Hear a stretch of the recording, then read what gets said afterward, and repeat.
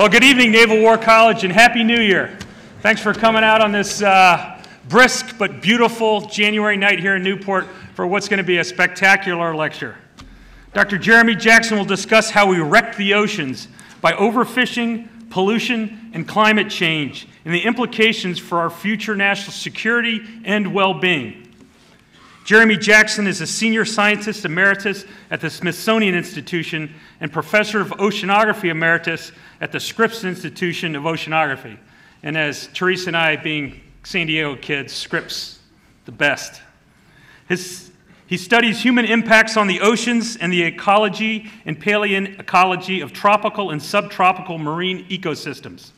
Dr. Jackson is the author of more than 150 scientific publications and 8 books. He is a fellow of the American Academy of Arts and Sciences and American Association for the Advancement of Science. Jackson has received numerous prizes and awards, including most recently the Peterson Medal from Harvard University, the BBVA International Prize in Ecology and Conservation, and the Society for Conservation Biology LaRoe Award for outstanding contributions to conservation biology. Jackson's work on historical overfishing and the collapse of coastal ecosystems was chosen by Discover magazine as the outstanding scientific achievement of 2001. Island Press just published his latest book, Shifting Baselines, The Past and Future of Ocean Fisheries. Dr. Jeremy Jackson's presentation, Ocean Apocalypse, is the college's academic year 2012-2013 international lecture. The lecture is sponsored by the Naval War College Foundation in memory of Edgar W. Fairchild, a former foundation trustee, through the generosity of Mr. Fairchild's estate. So I'd like to recognize Chairman Pelletier, Vice Chairman Sider, John Odegaard from the foundation, and all the foundation members that are here tonight that made tonight possible. Ambassador Peters, Admiral Barrera, Carl, all our friends from Admiral Carpenter's here tonight, base commanding officers. It really is an honor to have a giant of science here. You know, I went to graduate school at the Fletcher School. I took this great course called Oceanic History. And we studied the ocean as, I got to check my notes here, source, highway, and arena. So really here at the Naval War College, we're mostly into the arena part of the ocean. And highway, you know, we've had Maersk executives up here. We've got the people from New York Maritime here tonight when you think about the ocean as a highway. But tonight, I think we're going to hear about much more than just the ocean as a source of food, a source of, well, Dr. Jeremy Jackson is going to tell us what the ocean is a source of. And we're so lucky. Our last lecture was Jeffrey Immelt, the giant of industry, the CEO of General Electric. We've got our next evening lecturer will be, in the spring, will be Justice Antonin Scalia of the Supreme Court. Tonight, we got a scientist, another giant. It's a real honor to be the president of the Naval War College for a night like tonight when we can have this enriching educational experience for all of you. So please help me in welcoming back to the Naval War College, Dr. Jeremy Jackson.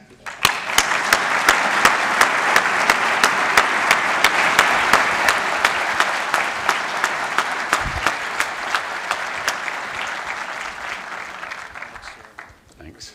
Okay. Am I on? Yeah, I'm on. Thank you very much for inviting me back. I didn't quite believe it when I came here the first time, and I'm really very pleased to be here. By way of, this is a sort of a scary talk or a depressing talk, and so by way of introduction, I'd like to say that I began my life as an academic scientist who really wasn't interested in much of anything practical, and I was very happy playing with my little organisms and doing basic fundamental research, which I was pretty good at, and you know, sort of moved along and had a lot of opportunity. And then one day I woke up and I realized that every single environment I'd ever studied in the ocean either no longer existed or was unrecognizably different from the way it was. Now, that was about 15 years ago, so I was about 55, so that meant that in 30 years of observation, the seagrass communities of Chesapeake Bay, the seagrass communities of the Caribbean, the coral reef communities of the Caribbean, the coral communities of much of the Western Pacific, no longer in any way, shape, or form resembled the way they had been when I set out to study them. And, you know, that was pretty upsetting. And so the question, the obvious question is why? The answer to that is really simple. The answer is us. But how could it be that all of us fundamental scientists, excuse me, who had been studying the ocean so intensely for 100 years, how could it have been that we were caught off guard, that we, you know, people were yelling and screaming about the decline of tropical rainforests, and where were we? You know, and so I got very into this, and it sort of took over my life, and the last 15 years I've been very much involved at looking at these issues. Now, this is going to be the outline of the talk. I'm going to start out by talking about all the stuff we're doing to the oceans, and I'm going to try and keep it really as simple and generalized as possible because the details don't really add much. Then talk about where it's going, which is what I think we all need to be concerned about, if for no other reason that lots of us are parents. And then the third thing, and the briefest thing, is to talk about how we could maybe avoid the apocalypse, and you can decide at the end what you think the odds are of that. I don't know how many people in this room, I'd love to know, how many people in this room ever read Silent Spring? Oh, well, you're better than the average college class, but you're still pretty bad. This book changed the world. Jack Kennedy read this book and demanded that immediately that this woman, Rachel Carson, whom nobody had heard anything about, be brought to Washington, D.C. to testify about her book on the effects of DDT on the natural environment. Extraordinarily influential book. And then the other thing that happened by my dear departed colleague, Charles David Keeling, is the man who for the first time ever measured reliably and accurately the concentration of carbon dioxide in the atmosphere. The result is the famous Keeling curve. And Dave realized within 3 years what this curve meant because the values were going up. And it was high school physics and chemistry that if you put a lot of CO2 in the atmosphere was going to get warmer. And he wrote a paper about that, which started 50 years of fighting about global warming and all the rest of it. But what these two works did was announce the end of nature. That nowhere on Earth anymore today is anything natural, because every place has been so affected by people that the composition of the atmosphere is different, that the composition of the ocean is different, and that's the way it's always going to be. So when Carson wrote her book, you know, think back to 1962 and DDT and this wonderful belief we all had that science could solve all our problems and chemists were at the head of it all. So she knew she was in for trouble when she wrote this book.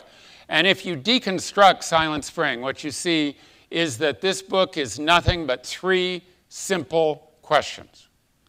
What's going on in the world that's new, different, and scary because of DDT? What'll happen if we keep on using it? And she wrote about cancer and things like that. And then what could we do differently? Because the thing that was really interesting about Rachel Carson was she offered a solution. She didn't just yell and scream and say, we got to stop. She said, we could do it better. Now, the problem is that half a century later, the questions haven't changed. But the threats are vastly greater than they were in 1962. They're broader, they're more dangerous, and the answers are, I'm going to argue to you, even more frightening. So what we're going to do is ask the same questions that Rachel Carson asked for the first, longest, third part of this talk. What are the most important human impacts on the oceans and their consequences today? what's going to happen if we keep on business as usual, not only for the environment, but for us, because, you know, there's this myth that somehow or another we can ignore the environment to look at what's good for us, but in fact, what's good for the environment is good for us. Among other things, we breathe the environment, we drink the environment, and so we really don't want to breathe toxic stuff, and we really don't want to drink dirty water. It should be obvious.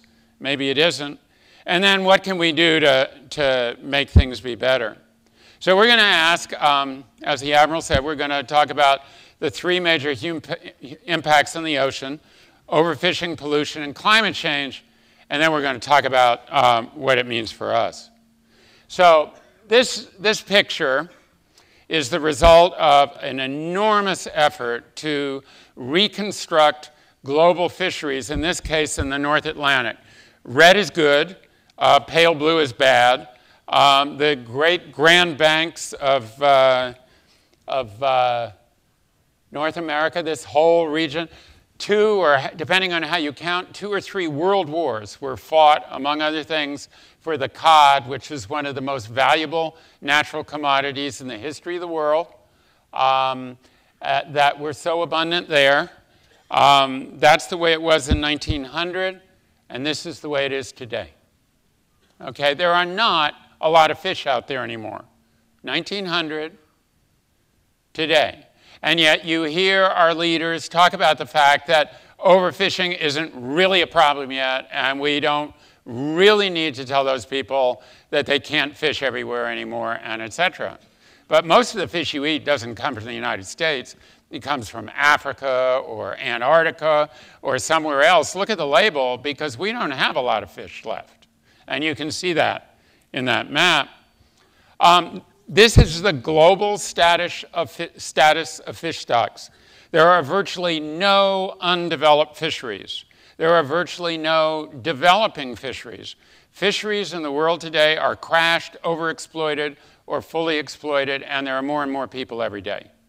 It is not a happy scenario, but you know, we've got more and more technology. We have more and more better equipment to find fish. We have more and more better nets. We are now trawling 1 mile down in the ocean when we used to trawl only 100 feet down. So we're catching more fish. Just the way we caught more and more cod up to the year that the cod population completely collapsed, and that was in the 1980s, and it has never come back. And that's what we're doing. That's tuna, but it's true of virtually every fishery. And we're utterly oblivious to this. One of my favorite students of all time, a woman named Lauren McClenahan, discovered 50 years of trophy photographs from Key West. So what happens is people would go out in the same boat from the same dock. They'd pay a lot of money. They'd go out in the boat. They'd drink a lot of beer. And whoever caught the biggest fish would come back, stick the fish on the board, and you know, they'd win a prize. Well, in the 1950s, the trophy fish virtually every day in the photographs is the Goliath grouper that weighs 200 to 300 pounds. By the 1970s, they're down to big snappers and small groupers. Today, these are the biggest fish that people catch, and they pay more money in 1950 dollars to catch this than they paid to catch that. And you know, look at this guy. I mean, he thinks he's got a really, really big fish. It's also turtles. I'm going to gloss over this, but when Columbus sailed into the Caribbean, and on his second voyage, when he went along the south coast of Cuba in the Jardines de la Reina, and this wonderful description of running into migrating green turtles and having the feeling that there were so many turtles that they were stopping their boats and they could not sail through them. So this student of mine went and spent years in the archives in Spain and whatever, and the long and the short of it is that there were something like 90 million 1,000-pound green turtles in the Caribbean when Columbus discovered America. Now that's more biomass than all of the bison in North America before the arrival of the horse and the rifle. That's more biomass than all the mammals in Africa, excluding Homo sapiens. That's a lot of green turtles. They ate something called turtle grass. Turtle grass communities are a disaster now, an eco-catastrophe. I did my PhD thesis on turtle grass communities in the Caribbean, and I not once saw a green turtle in a turtle grass bed in 4 years of field research. Nowadays, those big circles there are about 5 to 6 million turtles. We know that because of the butchery that went on and the records, the bureaucratic records that were kept of how many turtles were harvested every year. So it's actually a pretty good number. I cannot make that number smaller than 50 million. I can easily make it 150 million. So let's just say 90 million. That's a lot of turtles. So that's the way it is today. The big circles now are not, 6 million. They're 500 breeding individuals. So green turtles are ecologically extinct in the Caribbean and all of the ecosystems that were dependent upon them as well. Trawling is like dragging a locomotive over, a city or something and knocking the buildings down. That's how we catch shrimp and a lot of fish. You can see trawling from space. And so think about this. You're dragging some big, heavy thing the size of a yacht or, a lobster boat, and you're dragging it over the sea floor to get what you can get. Well, that's probably not good for the sea floor, right? And so if you look at the way the seafloor looks before it's trawled, you see all these coral communities of fish. This is what it looks like after one trawling. But this picture is really amazing. So think about this. First of all, what are you seeing? You can see these rows like a field of corn that's just been plowed. These rows in the bottom are what's done to the seafloor by a trawl. Now, the area of the ocean floor that looks like this is equivalent to the entire area of land that has been deforested in the history of human beings cutting down trees. Okay, pollution. Let's start out with a thought experiment. Try to imagine, think where you were born, think where you grew up. Try to imagine what the land would be like if all or most of the garbage and the sewage and the toxic waste that was produced where you grew up was not thrown in the ocean, but was piled up in the land next to where you lived. I mean, New York City alone sends barges per day of human sewage out to the deadest dead zone in the global ocean. The ocean is the sewer of humanity, and it has been forever. But there's just more of us now, and so there's a lot more sewage. And so pollution, all these different kinds of things. This is from the recent oil spill in the Gulf. This is an albatross that ate too many tin cans and plastic bottles until it literally filled up. If you go to Midway or Wake, you see the ground littered with the carcasses of albatrosses that died because they filled up on that stuff. They feed them, they regurgitate them to their babies who also die. This is an increasingly depressing common sight on the beaches where you grew up, Admiral. All along the coast of California, we're getting these beachings of large numbers of pinnipeds and other marine mammals. The causes of this are very varied, and in fact, if you don't do an autopsy, you usually don't know. A lot of it's due to toxic tides, a lot of it's due to chemicals that have been released into the water, but it's just a very common thing. And then invasive species. This beautiful green plant, this alga, was introduced accidentally into the Mediterranean. And I don't know, there's enough people in this room old enough to remember the movie, The Little Shop of Horrors. Well, this plant is the Little Shop of Horrors plant. First, it was just really small and pretty, and then it grew and covered more, and then it covered more, and then it covered more. And so now there is a carpet of this, a beautiful green carpet, which is a monoculture which has smothered and killed the corals and the bryozoans and the sponges and all these beautiful organisms on the seafloor in the northwestern Mediterranean, and nothing eats it. So,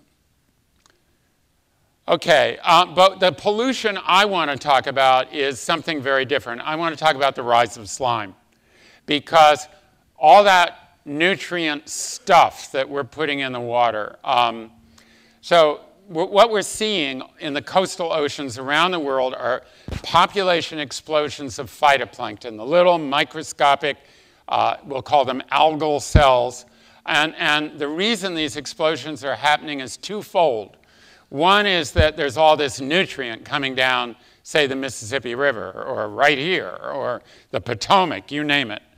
The other reason is that we killed the filter. We have fished out the oysters and all the organisms, the menhaden. There's a big fight now about whether or not we should be allowed to nuke the last menhaden on the planet.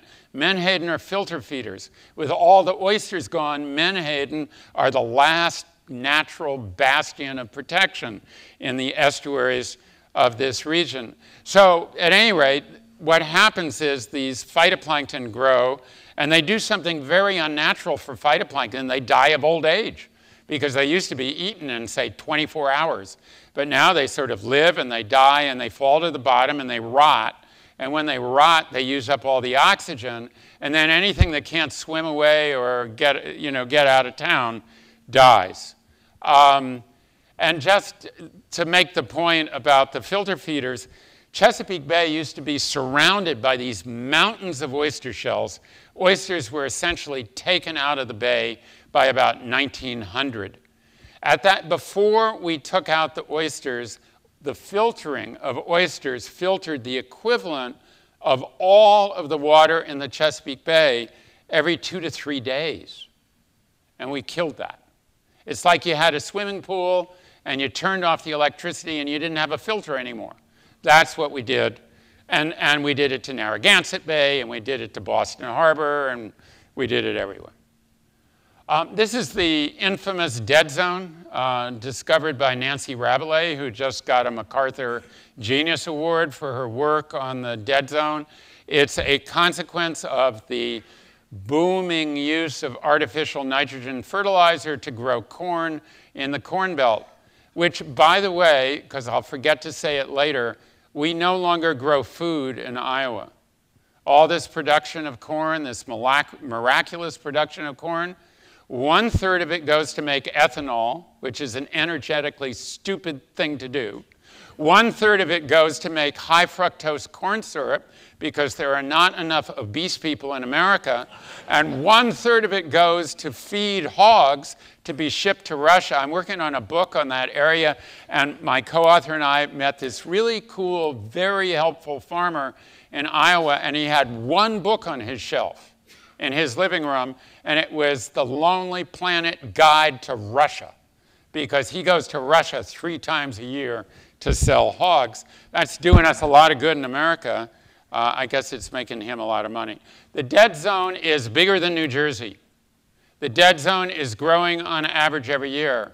As a New Yorker, I could say it smells like New Jersey, but that's not a nice thing to say. And when it happens, it's just very bad news, because there's no oxygen. And there are now, when I started giving these talks, after I wrote this overfishing paper that got all this great attention and sort of pushed me into this kind of arena. I gave my first talk with overhead projector and I realized that doesn't work very well. And there were 150 dead zones in 2001. Now this increase is partly a recognition of what a dead zone is. It doesn't take a PhD to realize where the dead zones are, right? And this is definitely out of date, because the Chinese economic miracle is creating a continuous dead zone all along the coast of China and Japan, but it's just exploding. And Brazil, the economic miracle of South America, will be solid dead zones at the rate they're going.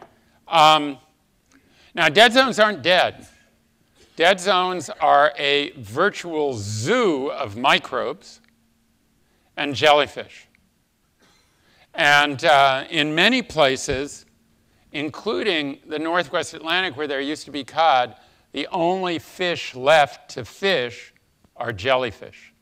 They've become a commercially important crop in the Northwestern Atlantic and off of the Benguela Current in Africa.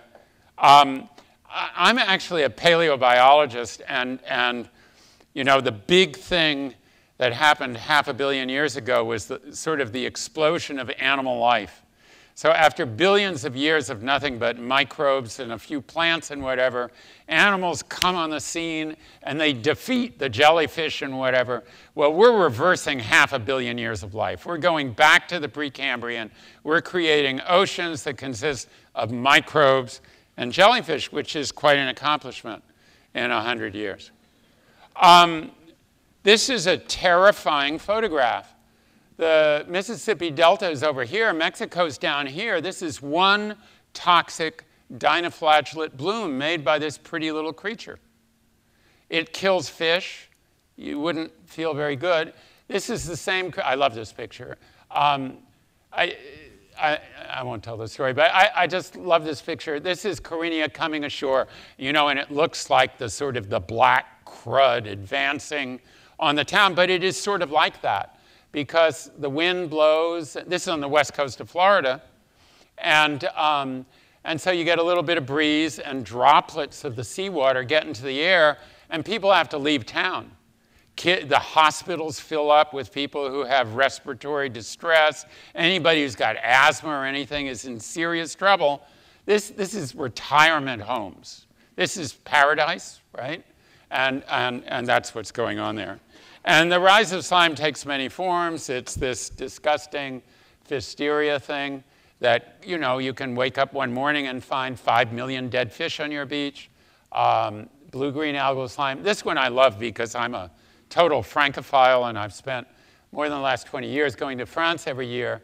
And this is a war that is going on in Brittany between the farmers who are using too much fertilizer and the fishermen who are trying to fish out there. This is an algal bloom on the land that grew in about a month. And they need bulldozers to get rid of it. So green algae, the shockwave of green algae, and this came to attention because people noticed that seagulls flying over it were falling down dead. And then a cow died or something, and then people got really upset because when you kill a French cow, it's a big deal. Okay, climate change. You all know about climate change. We'll breeze through this. This is the problem du jour. But let's just sort of review what's going on. The Arctic ice caps are going to be gone in the summer within 10 to 30 years. The reason we have a big uncertainty is it's happening so fast. I'll show you a picture in a minute. The acceleration of the disappearance of the summer sea ice is so fast that nobody in their right mind would put a real number on it. It could be 5 years from now. It could be 30 years from now. I would guess 10. Entire ecosystems inhabited by cute things that are used to make stuffed animals to put in your children's or grandchildren's cribs are going to completely disappear. Polar bears and penguins are toast because the ice is going to melt, and that's going to be it. And that's going to happen. That is not reversible. Species are galloping towards the poles as it gets warmer and warmer. You can take a sun bath in Alaska. Coral reefs are dying because of something called coral bleaching and disease I'll talk about briefly. A lot of the organisms like corals and clams and oysters make their shells out of basically cement, calcium carbonate. Carbon dioxide in the water makes the pH go down. It makes it more acidic. We call it a Coca-Cola ocean. As a result, it's more work for the organism to make its shell, which means they're in deep trouble.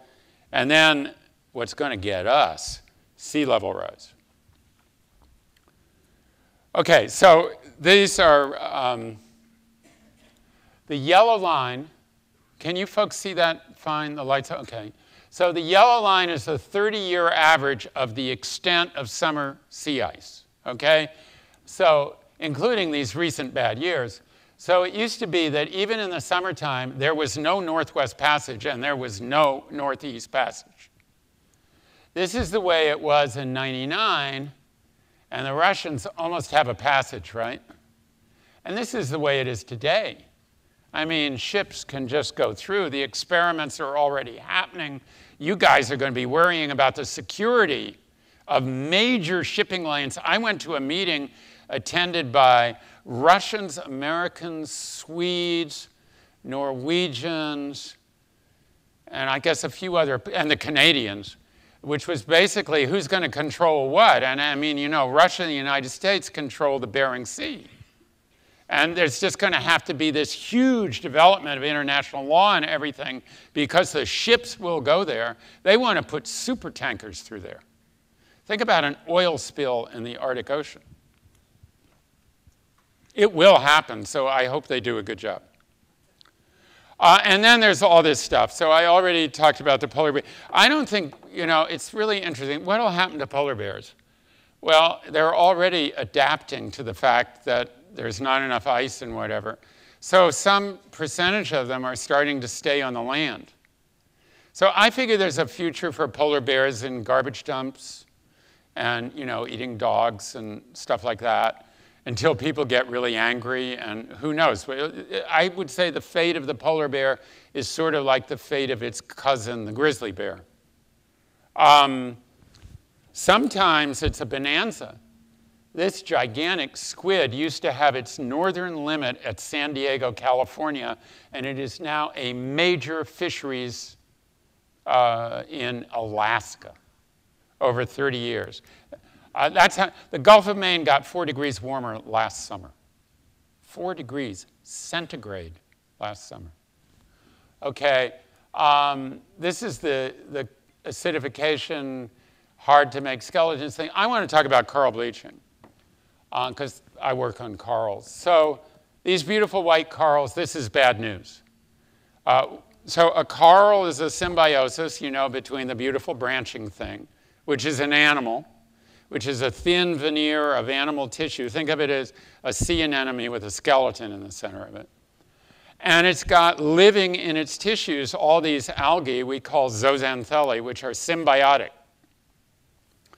The algae makes sugar, which is something like 90% of the diet of the coral. The corals give the algae protection from predators and gives them nutrients. So it's really a mutualistic relationship. But mutualism and nature are not, you know, good-hearted. They're based on fear and constant vigilance. So when the temperature gets hot, the little algae can't make sugar. The corals say, you didn't pay the rent. And so they kick the algae out of the coral, which is why they turn white. But, you know, that's sort of a dumb thing to do because without the algae, the corals die. So little analogy. Imagine if you went camping on the 4th of July somewhere in New Hampshire or something.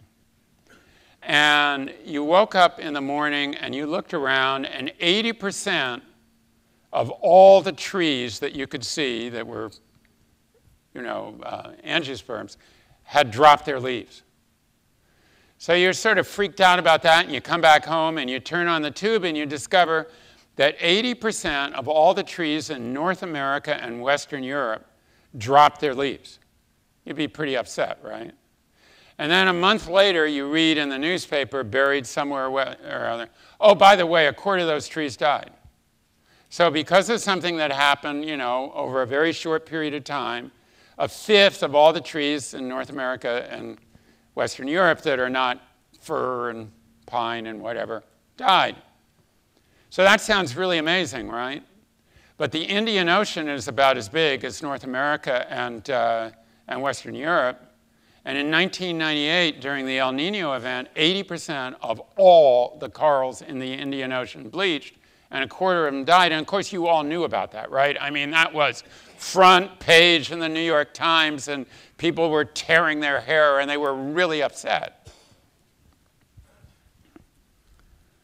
Okay, now, what makes it really worse, and I'm going to just gloss over this, but you know, it's not like overfishing is a problem, pollution is a problem, and climate change is a problem, because they all interact. From the point of view of a coral or a kelp or something, it's like, oh my God, you hit me with this, now you're hitting me with this, and you're hitting me with this, and it just becomes a... So a bunch of us went on a great trip. That's the Hawaiian chain. These are the Northern Line Islands. And there were one island with no people, one island with 10 people, one island with a couple of thousand, and one island with about 6,000 people. No industry, no agriculture, no fertilizer, no poop. Islands out in the middle of the big Pacific Ocean. And just because of the kinds of fishing that were going on, the place with only 6,000 people looks like this, virtually no living coral. Notice the abundant fish populations and the covered with seaweed versus that. And that's because of these synergisms, because also going on out there is high temperatures that cause the coral bleaching and everything.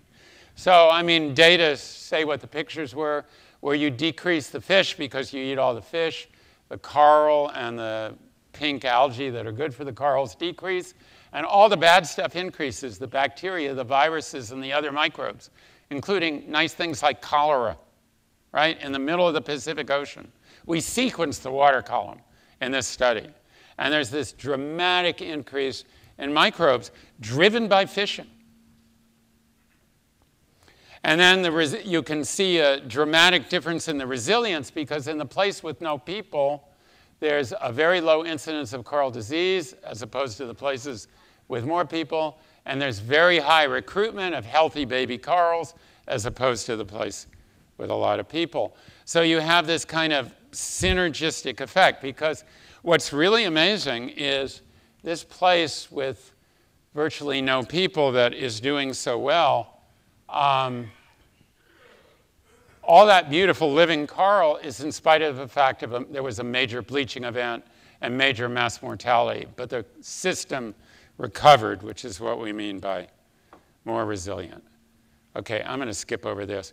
And so basically what this diagram shows is that this is a bad time to be a coral, because we're overfishing, and so we're killing the herbivores that used to mow the lawn, so you get a lot of seaweed, which overgrows and kills the coral. The seaweed also releases a lot of detritus. Think of the smell of the seashore. That's all the organic stuff that's leaking out. That feeds bacteria, including disease organisms, which kill corals. And there are other pathogens, and then, of course, there's this bleaching due to global warming and pollution. So it's just round and round and round in this vicious, positive feedback loop, which, so, you know, there used to be about 60% live coral cover in the Caribbean. I'm working on this right now. There's 6%. The good news is there's a few places that are protected with 35 and 40% living coral, which is sort of the punchline. And so most Caribbean coral reefs look like that picture.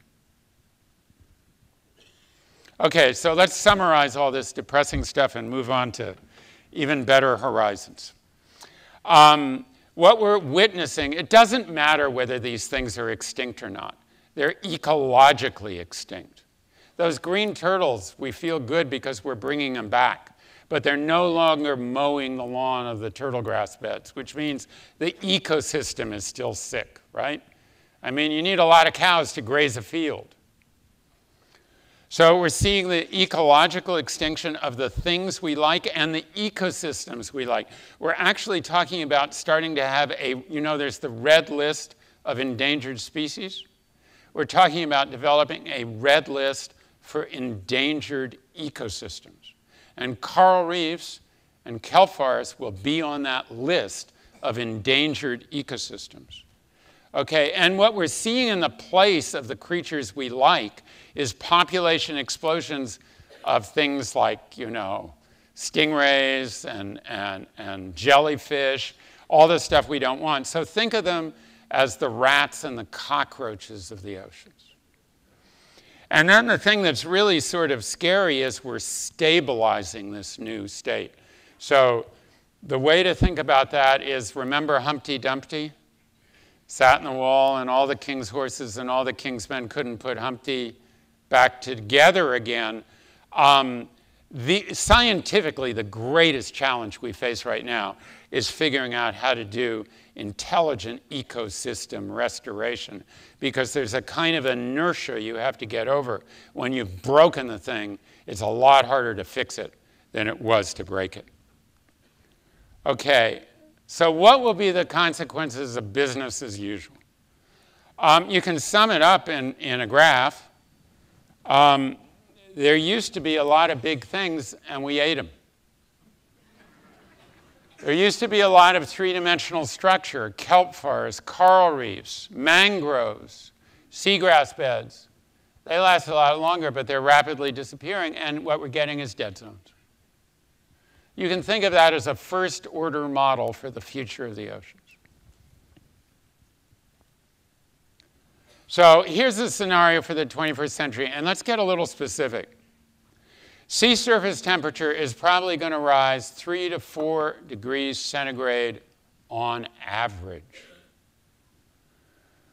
Most coral reefs are toast, although there's hope for coral reefs in the high latitudes, where it'll be cooler, if the acidification doesn't get them. But there's hope. There actually is. Ecological extinction of most commercial fish species. That's already happening in most places. Let's dwell on this: increased ocean stratification. The ocean moves, right? And it turns over, but it turns over very slowly. It takes 1,000 years for the ocean to turn over. But how fast are we warming the surface of the ocean? We're warming it really, really fast. And since we're warming it so fast that virtually none of that heat has the chance to be brought downward into the deeper ocean. Warmer water is lighter water, which means it's even harder to downwell. On top of that, you've got the melting ice in the Antarctic, and on top of that, you have the albedo changing from being white reflecting all that ice to black absorbing all that seawater. And so what you have is a runaway process of creating vast quantities of light, hot seawater that's not being mixed down fast enough. There are two consequences of that. First of all, what goes down has to come up. So upwelling is slowing down. The great fisheries of the world are the upwelling fisheries. So that's decreasing, and anoxia in the deep sea. And if that sounds crazy, we know that we know with great confidence that at the end of the Permian, which was about 250 million years ago, when, by the way, about 93% of all the species on Earth went extinct, the deep ocean was anoxic globally. It's something that can happen. Acidification, I talked about it. Expanding dead zones, you can think about it as the dead zonification of the global coastal ocean. Increasing uncertain changes in global. I mean, if you think I'm nuts now, I don't dare tell you that, the oxygen cycle and the carbon cycle and the nitrogen cycle are not permanent givens. They're dependent on photosynthesis and all these natural ecological processes. So do that little thought experiment. And then rapidly accelerating sea level rise, which I believe, you're going to think I'm mad, is our greatest hope. But let me emphasize, if there's any doubters in the room, none of this stuff I just read to you is theory. None of this stuff is models. This is all data. We talked about Woods Hole tonight, Scripps. My colleagues go out, and they go out on cruises. They measure this stuff. They publish it in routine, boring scientific journals. The pH of the Pacific Ocean has dropped by an entire tenth of a unit, in the last 10 years. That's a logarithmic scale. That is a vast change in the properties of the seawater, and it's measured over and over. And if you don't trust Scripps, Woods Hole gets the same answer. And the Russians get the same answer, and the Chinese get the same answer. Okay, so the only question is not whether or not these things are happening, but how fast they are happening, and how much time we have to get smart or to adapt. And it really is fast. This is a one-page paper that is on my list of the most terrifying papers I've read in 20 years. It's by this mathematical genius from Germany named Ramstorff, and a who's who of global climate scientists, and it's a one-page paper. And what it says is, hey, folks, all the changes that people are arguing about, not only are they happening, but they're happening much faster than we predicted. So according to the IPCC models that were so controversial, right? So CO2 is actually increasing. The solid blue and red lines are data. The dashed lines are the models. And you can see that CO2 is increasing as predicted. But temperature is increasing much faster than predicted. And sea level rise is off the chart, much faster than predicted. Not only that, because of this problem of the difficulty of vertically mixing the ocean, huge areas of the ocean are being starved of nutrients and turning into deserts, and it's happening in the North and South Pacific and the North and South Atlantic, so it's happening everywhere. And an area about the size of Texas every year is being turned into a desert, incapable of supporting anything that we're interested in eating. But here's where we change, and I'm not going to go in great detail about us versus the natural environment. I gave this talk once in New York, and and people were all worried about sea level rise. It would have been tacky to do it last month, but this was before Sandy. And so I said, I was looking at it, all these glittering emeralds and everything in the American Museum of Natural History, and I said, you have to understand that actually my heart is on the side of the sea urchins and the oysters. And I said, imagine what a wonderful habitat the #1 train is going to be, and it's underwater. But things are really bad right now. And, it's really nice here in Newport, Rhode Island and everything, but I know you all travel, and Mexico right now is an eco-disaster. They're going to lose more than half of their arable land to drought. So we're looking at massive drought, thirst, agricultural failure already. And in rich countries like the Republic of California, where we have all those mountains, we used to have the water for free because it used to be snow in the Sierras. Now we have a $20 billion bill to make the reservoirs to hold the water because it snows later and it melts earlier, right? So even if you got a lot of resources, you're in trouble. We've fought a lot about whether storms are really getting stronger. I think that the balance of opinion now is that there aren't going to be more hurricanes, but there will be more strong ones. I would say that's still a debate. What's absolutely undebatable is unstoppable sea level rise by 1 to 2 meters by 2100. And just think about that. That means 2/3 of Bangladesh. How many people live there? 350 million, 400 million people. It's... Okay, so the big question for the future of the oceans, in my opinion, because I don't think anybody's going to change their ways. We'll talk about that in a minute, but I'm a cynic. I think the big question is for the future of the oceans, and really for humanity, is whether or not we get socked to it before the oceans really do. Because then we'll change. And we'll also say, hey, you scientists, why didn't you tell us? We don't have much time. This is the best published model I can find. Actually, it's semi-empirical, which is what's really interesting. What this guy did was, there's an instrumental record that overlaps the models. So you go back and you sort of verify your model predictions to try and calibrate them and recalibrate them. And so that's what's been done here. And this is the range. So it's pretty hard not to get at least a meter of sea level rise. Now, let me tell you the assumptions. The Greenland ice sheet is stable. Antarctica is stable. This is all just going to be little bits of melting ice here and there. But Greenland has underwater rivers, massive rivers of water flowing under the ice sheets into the ocean as we speak. So this good news scenario of only 1 meter of sea level rise is dependent upon a wishful thinking, which is absurd. Okay, I grew up down here, so I can say it. I'm really from New York, though, so I don't care that much.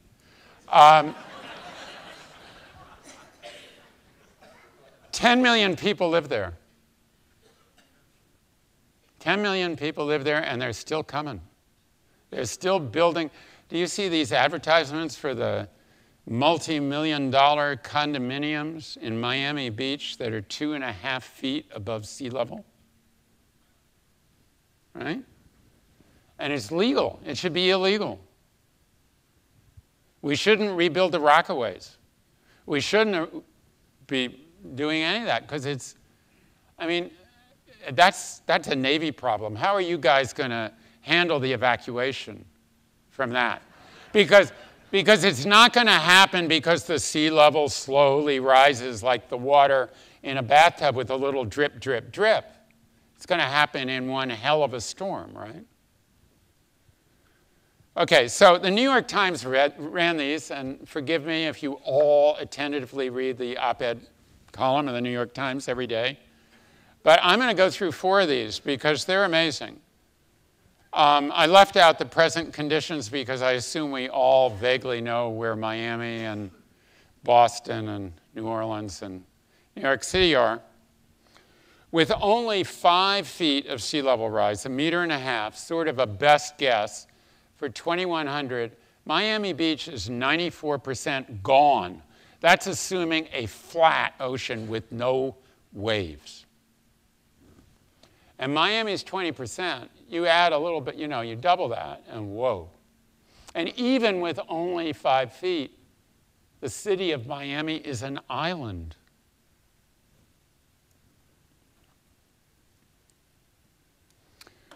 New Orleans, the tragedy of New Orleans. We are about to spend, I don't know how many tens of billions of dollars to defend New Orleans. Should we really do that?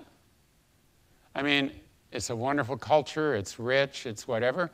Is it kind or cruel to rebuild people's homes in places that will be destroyed forever in the next really bad hurricane? And you don't even need to wait for 12 feet in New Orleans. I went to try and raise money from a bunch of people in Baton Rouge who were in the oil business, and I knew they wouldn't give me any money. So they said, "What's your book about?"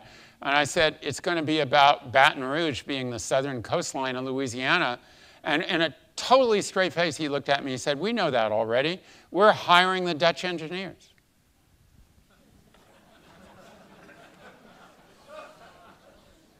Okay.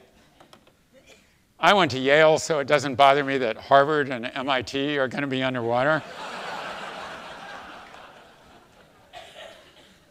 But now New York. New York is the best of the 4. But what just happened in New York? So it's not just the sea level rise, right? It's the interaction with all that other stuff. This is major, major, major, major, major. If that event in Florida happened, Florida as a state will be bankrupt. It will be evacuated. The United States economy will go into depression.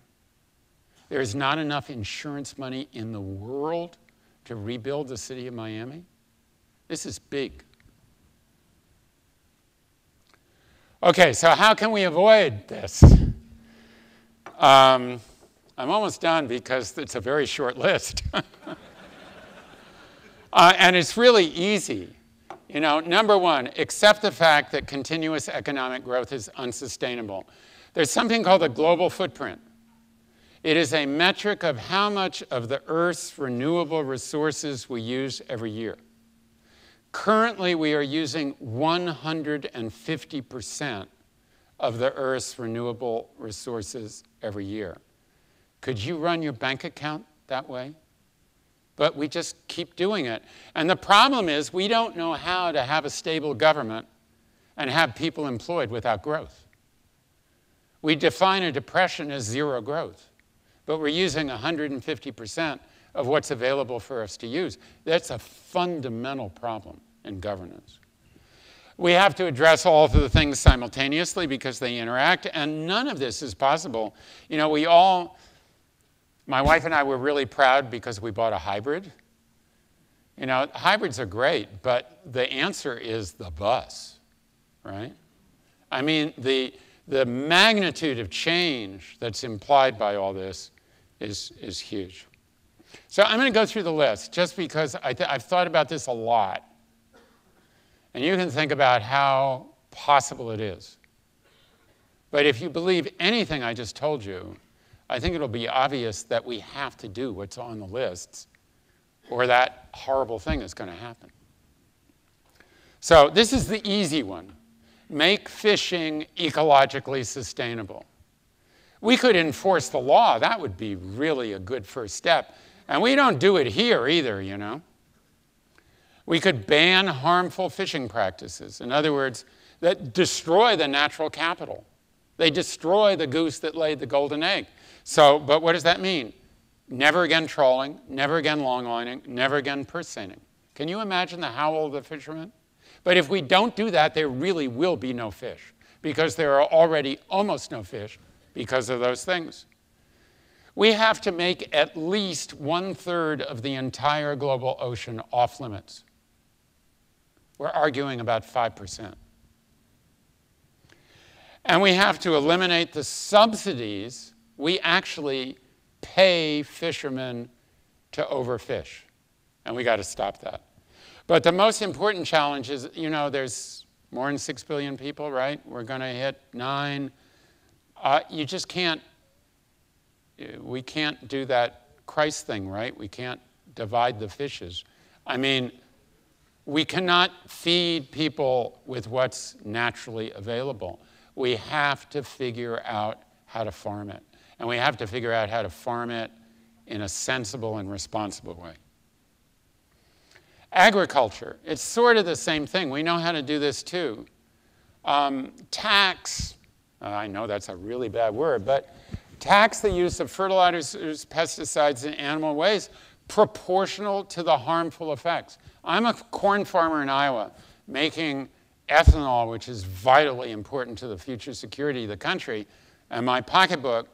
And I use all this fertilizer, and I flush it down the toilet called the Mississippi River, and it goes boom, boom, boom, boom, down to the Gulf of Mexico and kills fish or does whatever. And I don't pay for that. Okay? Eliminate agricultural subsidies, which, whoa, the Farm Bill? And ban outright the use of persistent pesticides that harm ecosystems and human health. If you want to be really freaked out, read a book called Our Stolen Future about the total disruption of human reproduction. And it's out there. I haven't been able to really verify it. I've found 2 sources. But it's out there that the sperm count, the average sperm count in the West has dropped 50% since I was a kid. And just go to I used to teach at Johns Hopkins, and the fastest growing part of Johns Hopkins Hospital is the fertilization clinic because of the exploding problems of failure to conceive.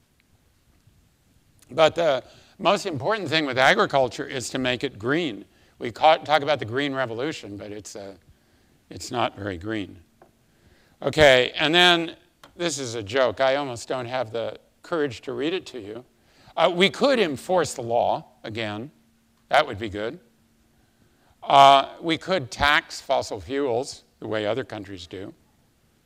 We could provide incentives and do all the rest of it. But you know, it's so bad that what we really need is to figure out how to put the genie back in the bottle.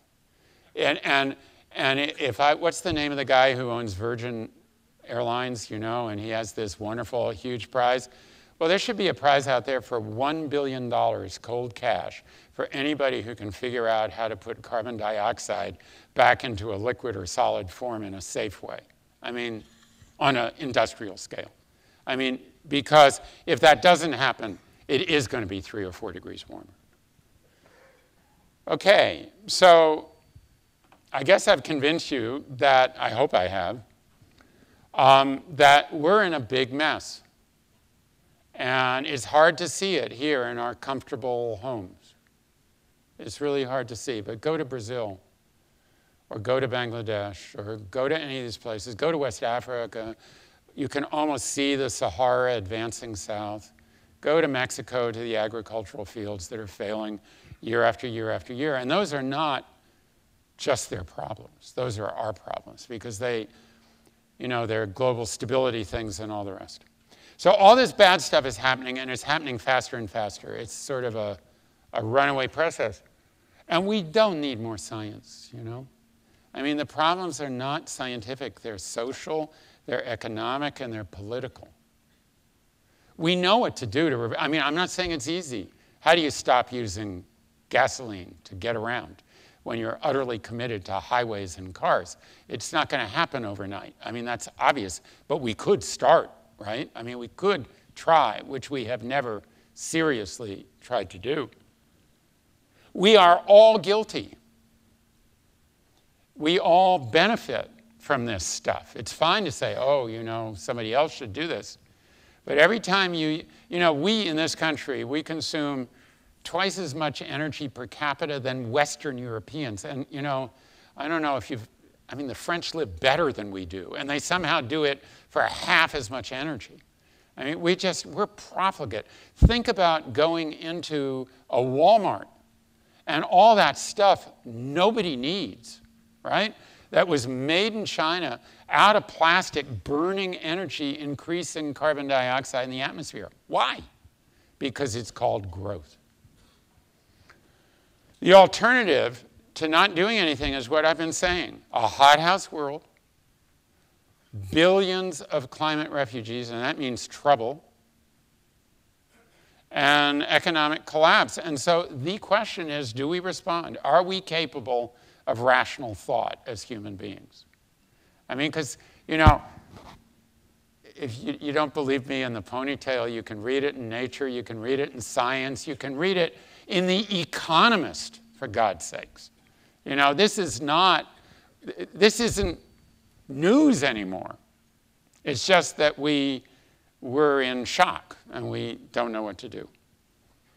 I personally believe that we could do a lot of these things. I personally believe that that Sandy was a big wake-up call. We watched a very opposite side of the fence governor of a state have an epiphany, seeing the people he obviously cared about from his state suffering on a massive scale that had clearly been unimaginable. And that was the tip of the iceberg. And we just have to hope that there are more and more people on both sides of the aisle who understand that these are not things that you can put off, but actually represent, I would say, the greatest threat to the future security of the United States of America is not China, is not Iran, is not Iraq. It's sea level rise and all that other stuff. Because when it happens, the magnitude is just going to be unimaginable. So one way or another, you know, people will still be around. The question is, what will the Earth be like? Would you even want to be there? And the other question is, who will be around to enjoy it or not? Because it's really sort of up for grabs. Thank you.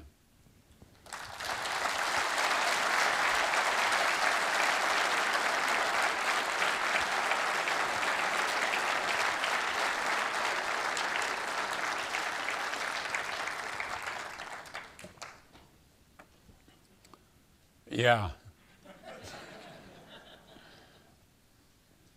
Yes. I think this works. It Yes. does. There you go. Thank you very much for your presentation, which was horrifying. You did make your point. Carleen Leiden-Kluss with the North American Marine Environment Protection Association.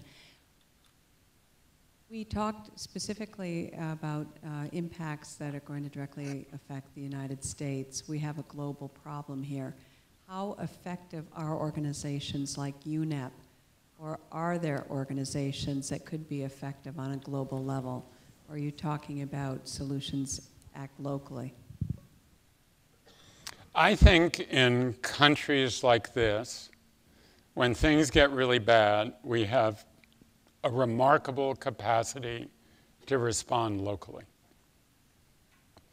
So, for example, in the Gulf of Maine, which is literally a disaster from a fisheries point of view, you start to see these people getting together who are smart, have thought about it, and are thinking about how to put together a program that would restore the Gulf of Maine to at least some of its further bounty. And occasionally it happens locally. Like I just went diving with Sylvia Earle in a place called Cabo Pulmo in the southern Gulf of California, where a bunch of people from a fishing village realized they were catching minnows, and they set aside 14 kilometers of their coast and turned it into a reserve, and they did that over 20 years ago. And Sylvia and I were swimming through schools of 2,500 fish this big, and the corals looked beautiful, and it was fantastic. So I think there's room for local action, but this is huge. And when you think about, I think the greatest role of local action is political. I think the greatest role of local action is to say, if you don't recognize this is a real problem, I'm not going to vote for you the next time around, because whether we like it or not, it's going to take the capacity of the structural capacity of major nations to start to drive the change. You know, the technology that will allow for much cleaner energy production isn't just going to happen overnight in a little shed somewhere. So we are going to have to invest massively in making these kinds of changes. But I think that the Gulf of Maine, the Cabo Pulmo example, they're really important because they do show that you can get a tangible result. I often get the reaction, I mean, I hate to give this talk. I've lowered it down to 4 times a year because I get depressed. And then I go drink, you know, and that's not good for my health.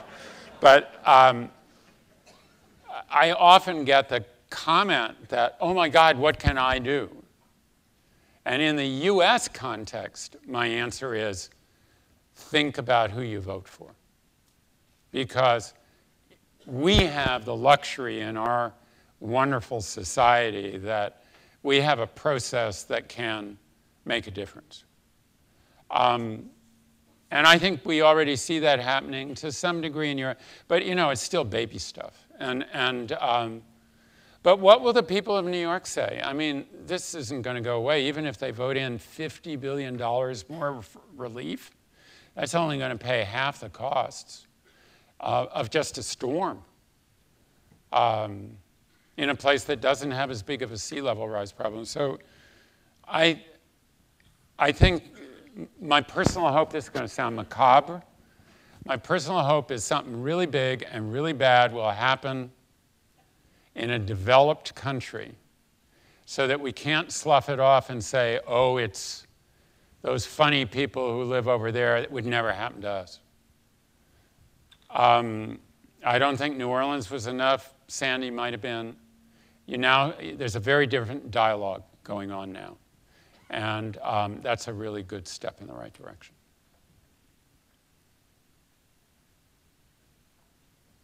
I cheered you all up so very, very much.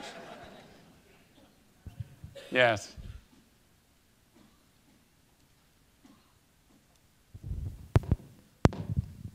When we listen to what you're saying, most of us you know, we listen and we sort of imagine what you're talking about. My wife and I, about 12 years ago, were in Boca Grande, and that seashore you showed looked a lot like Boca Grande. And frankly, we woke up one morning and both of us had severe colds. So we called the local clinic to say, have we caught something? What's here?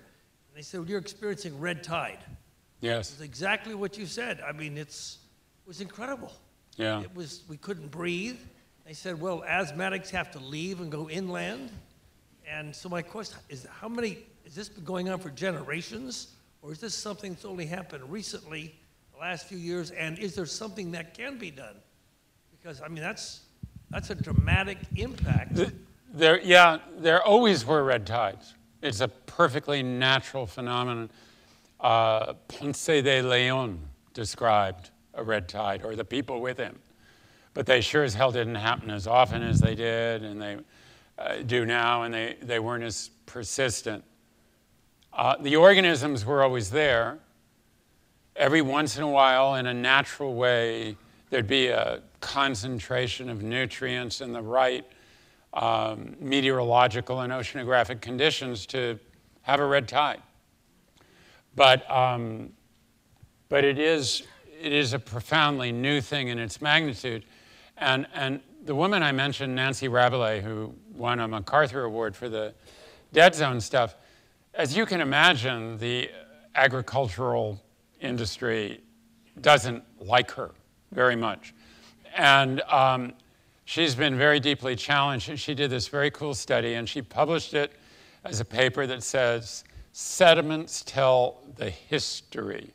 And what she did was poke holes into the Mississippi Delta with cores.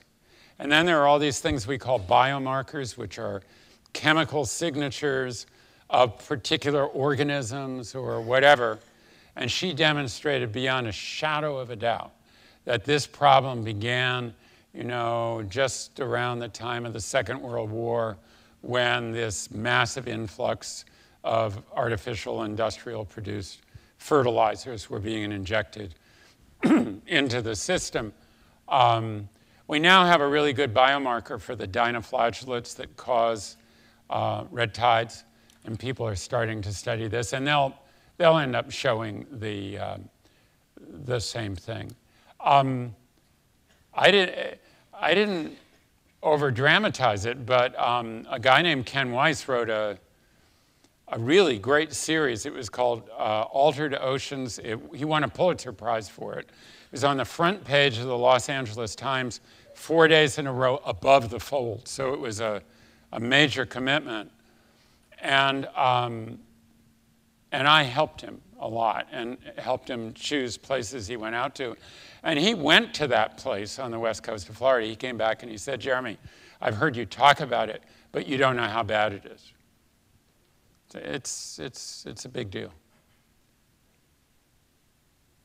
Yes? About 12 years ago, I went to a lecture by a person in your capacity, a PhD in marine biology, Woods Hole. And I asked him a question, which I don't mean to be ethnic, but should we, as human beings, eat uncooked fish anymore? I think the question is, should we eat fish anymore? I mean, the sushi craze has been an eco-disaster. I mean, it tastes really good. When I first got into this, and before I realized how really depressing it was, because I'd written this paper about overfishing, and people would ask me whether or not I ate fish, and I would always, and I still say, yes, and one of the reasons I'm out here is because I want to be able to eat fish in the future, and I'd like my kids to be able to eat it. It's a healthy food, it's very nutritious, it's part of our culture, et cetera, et cetera. The problem is the expectations are totally unrealistic. You know, the price of fish is still cheap. The marketplace is failing because we're eating other people's fish. So And the major fishing countries in the world are Spain, Japan, South Korea, China. And they're basically taking everybody's fish. Sort of like when we declared the 200-mile limit when the Russian factory ships used to come in on the Grand Banks and fish the cod. So because we're wealthy, we can afford to eat other people's fish, which used to be their sustenance. You know, that 1 billion people in the world depend on artisanal fishing as their major source of animal protein. And we are increasingly eating their food that they depend on because of our economic power. I don't think it's a matter of should we or shouldn't we. I think it's just a matter I mean, ethically, I have strong feelings about it, but from a practical perspective, I think it's just there are not enough fish to go around. It is profoundly unjust to steal poor people's food, which is basically what the developed world is doing right now with regard to fish. And so we have to find an alternative. But I think whether it's uncooked or cooked, I don't think it makes any difference. I think the issue is the expectation is just profoundly out of control compared to the reality of what could be done. Back there. With all the hype, all the media hype about the storm Sandy, I don't think that they've ever made the connection between this problem and the storm. I think that well, you know, I'm a biologist, and I talked a lot about all the things that affect sea creatures that most people don't give a damn about. And that's why I think this sea level rise thing is such an amazing hook, because that's something people do think about. And it just so happens that, well, I gave a big talk, a prize talk at the big coral reef meetings in Australia in July, and I had this little slogan, which was basically what's good for people is good for coral reefs and vice versa. I mean, the best thing we can do for ocean conservation at this point is to think realistically about the consequences for people of all the stupid stuff we're doing. Because what we're doing that's affecting us and will increasingly affect us are the same things that are affecting wildlife in the oceans and the resources of the oceans. So we're really in it together. And I think strategically, it's probably a better idea to focus on the threat to people because we have a lot of self-interest. So I think people in New York are sort of getting there. I mean, because, you know, they think, oh my God, what if it's a really bad hurricane? That was not a bad hurricane, it was just big. And sea level didn't even rise that much. It was only 10 feet. It could have been 25, like in the 1928 or whatever it was, New England hurricane. So, yeah. And then there, there and then there. Funny story for you. Oh. I think it's time.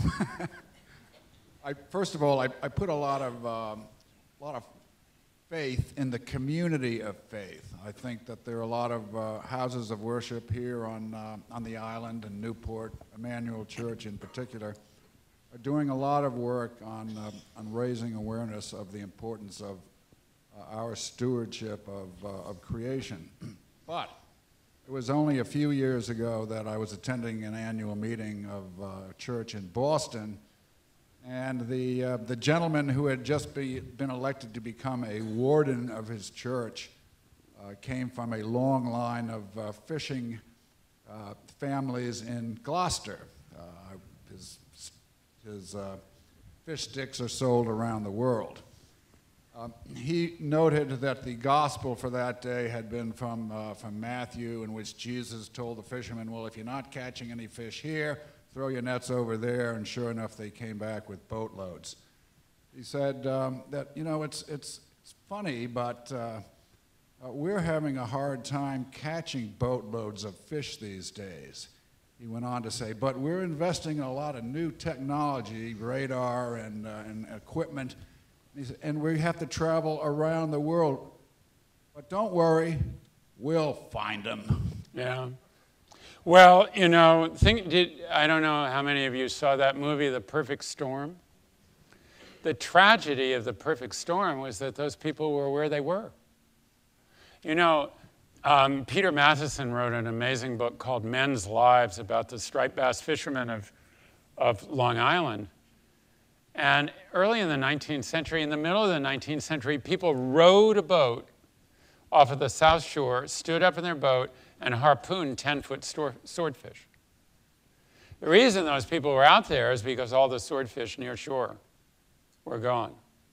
You keep going, you go and going. But remember that slide about how there are no more underexploited or unexploited fisheries. They're gone. I was going to make a slide of it. I'll make a plug for an extraordinary book by a man named Jeffrey Bolster. It's called The Mortal Sea. He's one of the most distinguished historians of the environment and the oceans in the world, and it's the story of the fisheries of the northwestern Atlantic. It's very, very germane to around here. And those people in Gloucester ought to read that book because there's no question about the way it is. The woman there and then the gentleman there. I'm a high school senior right now, and looking at the photos that you had in your presentation, I'm dreading that in the future, that ruined ocean is all I'll have to look at and all my future children will have to look at. Is there anything that young people and students can do right now? Vote. But, I mean, and you know, I didn't say, I can't believe I didn't say it. I had a book that just came out that's called Shifting Baselines in Ocean Fisheries. The great Daniel Pauly, the greatest fisheries biologist in the world, wrote a one-page paper titled Shifting Baselines in Ocean Fisheries. And basically what it's, I'll sum it up for you this way. Everybody, like you, everybody thinks natural is the way the world is when there's sort of a young adult. Unnatural is therefore all the stuff that happens in your lifetime, which is why I'm more depressing than you are. But the problem is that children don't learn from their parents, and they make the same mistake. So they shift the baseline yet again and yet again. I'll give you an example. Monkfish, which are really ugly and taste really, really good, one of my all-time favorite fish, monkfish are severely depleted. And they happen to have data from going back to 1960. And by law, the fishery had to be shut down because it had declined to some level below the 1960 level. Well, there's an easy solution to that. Redefine the baseline to 1980 on the grounds that, oh, those old data, they couldn't possibly have been any good. And then all of a sudden the fishery is legal again. Well, that's what fisheries scientists and managers have been doing worldwide for 100 years. They've been shifting the baseline. So what you got to do is you got to fight against that. And you have to challenge it. And if you care about fish, read that Bolster book because it's really, he's a beautiful writer. And you know, so much of the wonderful history of New England is about these remarkable people in this remarkable industry of fishing. And it's essentially a dead culture because they nuked it.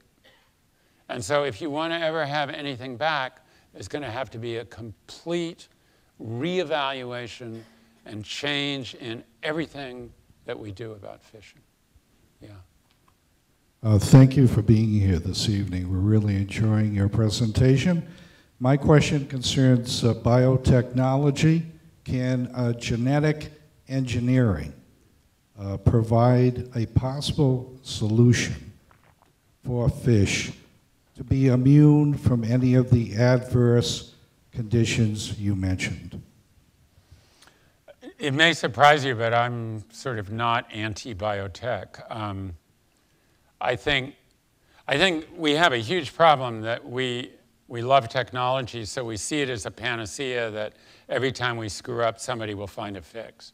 That's the biggest scare to me about the whole energy issue, that somehow magically we'll wave our magic wand and make it go away.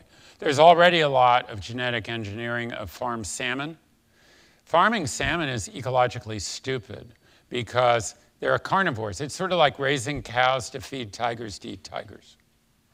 Really, I mean, you know, salmon are top predators, so we raise, you know, and so we go out and we catch all these sardines and anchovies to feed them. But biotechnology and a lot of breeding has reduced the animal feed requirement for farmed salmon dramatically.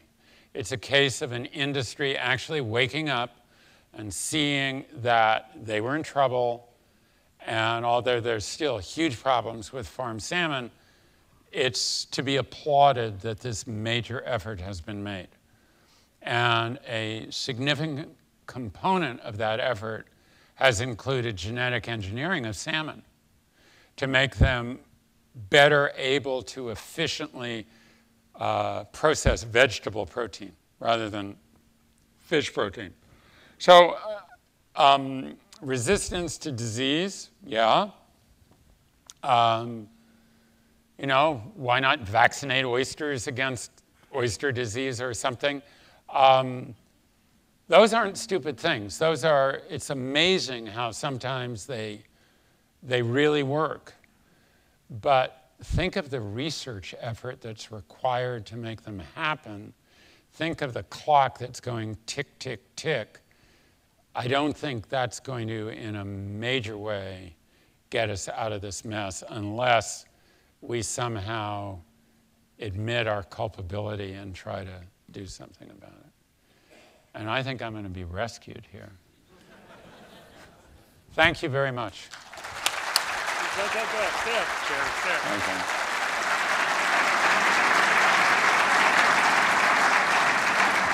Oh. Thank you, Jeremy, very much on behalf of all the students in the Naval War College Foundation, who we pride ourselves in being the Navy's home of thought, and you definitely had us thinking here tonight. It's a tradition to give you a book written by one of our distinguished faculty. We thought about it, you know, ocean apocalypse, contemporary maritime piracy, kind of a different topic, international law, strategy, and diplomacy at sea. But as you were talking and I was thinking, you know, a lot of the roots of the Somalian piracy is in exactly what you talked about. Oh, absolutely. People coming to take the fish, they have limited choices about how to stay alive. So we're all in this together. We'll keep working on the arena part. We'll try to keep it. You keep us thinking, keep working on the source part. God bless you and your family and all your efforts. We'll try to listen harder as you scientists continue to warn us, and we'll work together, and we'll make it better. Thanks a lot, Jeremy. Thank you.